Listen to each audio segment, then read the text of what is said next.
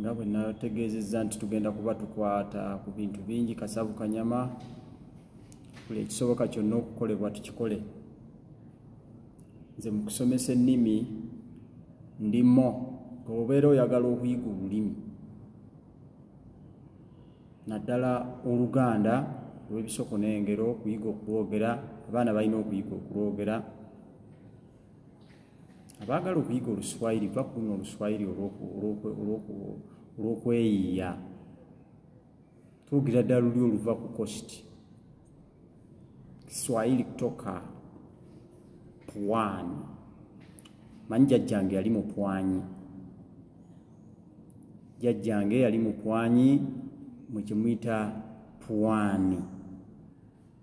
Yavanga eyo ng'asuubula Oluswayiri yalwogeranga. Kakati okuluboogeza kyangu nnyo. Bw'oba oyagadde Oluswayiri ekinene nnyo nkuwa emyezi 2 ng'olumanyi singa onaaba ongoberera. Buli bwe nteekayo ka vidiyo ng'okwata peeni ng'owandiika ng'oyatula bw'otyo ojja kukakka n'olumanyi Oluswayiri. Mwaba amasomero vidiyo zange zigenda bakolera nnyo saako n'ezo empapula oba bu pamphlets bwe tunaafulumyanga nga mubuwa abaana nga baatula. Nkozesa bitontome. Pandiise ebitontome eby'enjawulo nga biri mu nnimi ez'enjawulo ng'osobola okutontoma okuva ku ntandikwa y'ekitontome ogenda okimalayo oba ogenda obimalayo ebitontome ebyolwo olulimi obeera olumanyi. Mwabaagala ogenda ebweru. Olujamani nkusomeseza emyezi 6 ng'ofunye at least oluli emmere. Olungereza lusumbuwa abaana ku masomero ate n'abasinga baalwerabidde nno.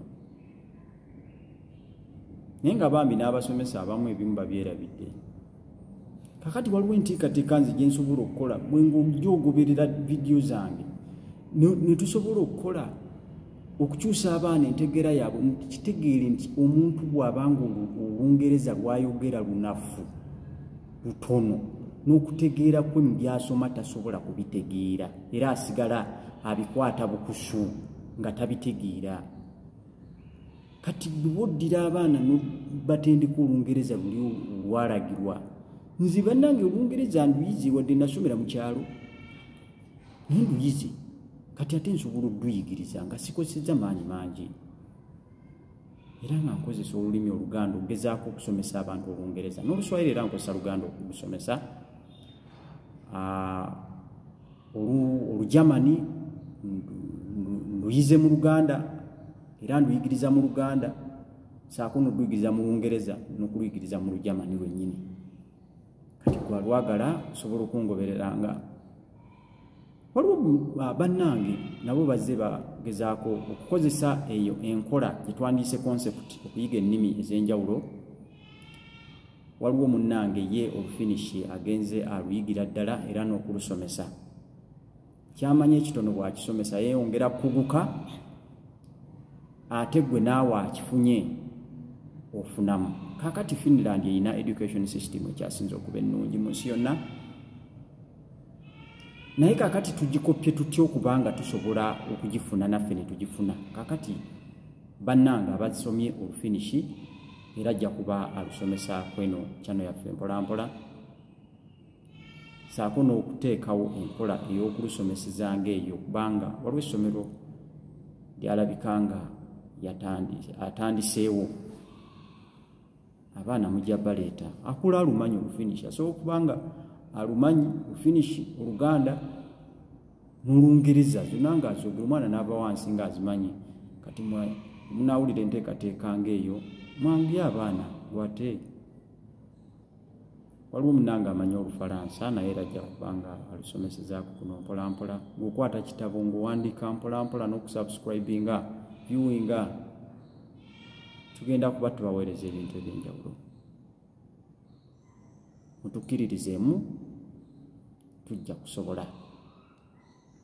I'm actually trying to enlighten you more about what I've actually talked about in English. As far as English is concerned, we have a dialect of English in Uganda here, of which it is becoming weak. And the more it becomes weak, the more the IQ of our learners and even other people. The IQ is getting affected. The dialect is becoming weak. We need to strengthen our dialect. And we speak English like the way how the white people used to speak, out the way they speak. You know, those who studied before 1990, they could speak British English here in Uganda. And the way they used to be creative, the capacity of their creativity is far from that one of those who have studied these years currently, because of the dialect. The dialect of English in Uganda is becoming weak. That is psychological. Now, for me, I can boost someone's IQ just tackling on the language, English.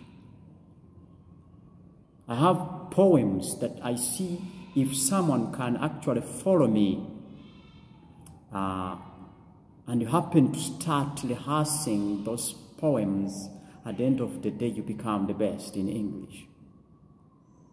I have concepts that we see can actually help those who cannot be able to speak any kind of English. And we help them out, and then they happen to start speaking out. Because I've actually tried that concept in Tanzania, and people have actually acquired techniques of speaking some English in not less than in a month. Someone can be able to speak fluently.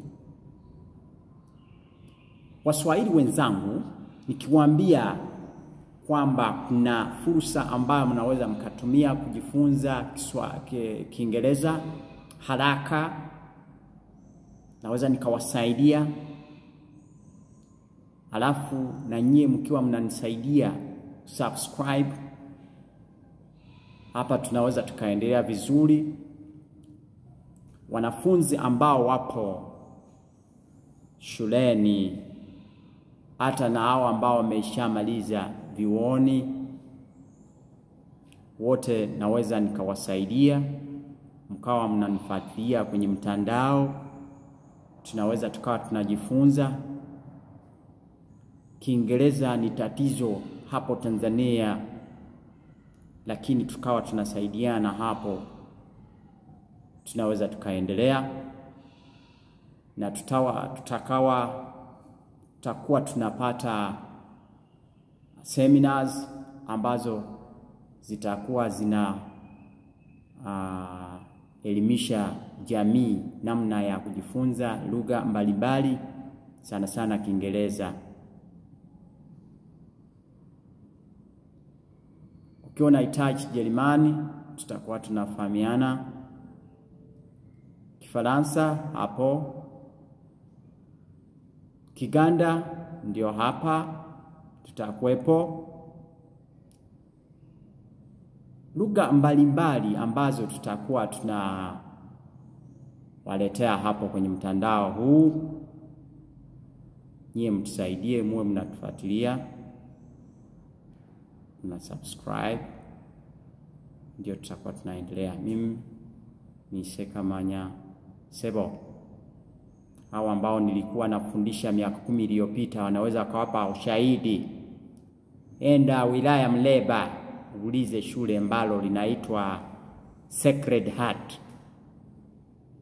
Endapo shule ambalo linaitwa Nyarigamba, iliyojengwa na rais wa Uganda, unaweza kuwauliza. Huyu Sebo anajulikana vizuri, nilikuwepo hapo miaka 10 iliyopita. Lakini wote ambao nilisaidia kujifunza Kiingereza haraka, kwa sasa